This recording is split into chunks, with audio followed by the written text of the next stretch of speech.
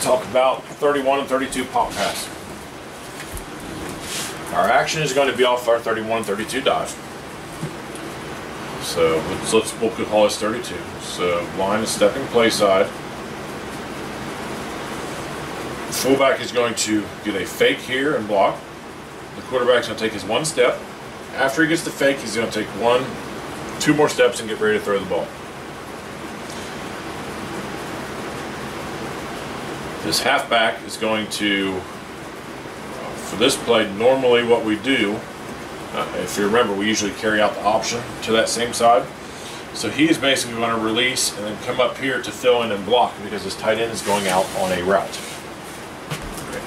This tight end is going to take a step play side, block 1001, and then he's just going to release right up the seam of the field.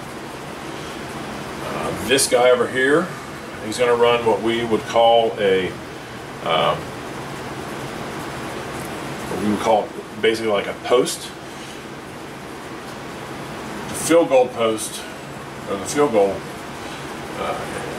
what he's going to do is he's going to release and then run straight at the field goal post. So, you know, sometimes it may be a little bit of a steeper route, sometimes it may be a little more of a straightforward route. The reason we use the goal post is sometimes the quarterback can't always see this backside, but he always has contact and he can see the field goal post. So as he's scanning the field, if he has to and he has time, he can identify the post and then he'll be able to see the kid because the kid will be running straight at the field goal post. It just helps the quarterback a little bit. This guy's going to inside release like he always does, and he's just going to curl right across here. Our number one read is going to be this linebacker and this safety. This cornerback is going to be here. He's going to be occupied with him. When we do our play action pass, this linebacker should take a fill step. When he takes his fill step, and by this guy selling a run play, blocking 1001 and releasing, there's going to be an area right here between the backer and the safety that we will be able to complete this pass to. So fake the handoff, 1-2 steps, and then the throw is right here. All right, so we are reading this backer. If this linebacker, let's say he does not, say he just stays right here and runs with the tight end, well then obviously we can't throw to him. Our second read would be looking for this guy running the drag, because if this linebacker is occupied here with this, if the tight end has this linebacker and this safety both occupied here watching him, that means there's going to be a zone right here that is open.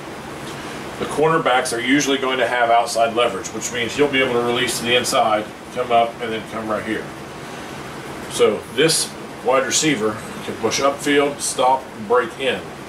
If the linebacker and the safety both converge on the split end, then after he clears, after these three guys clear here, the under is going to be this split end right here, which is going to be the Z. X, Y, 1, 3, 4. Alright, so our first read is the linebacker. If he drops back, then we need to look for the vacancy he left right here with the end. So that is going to be our 31, 32 pop pass.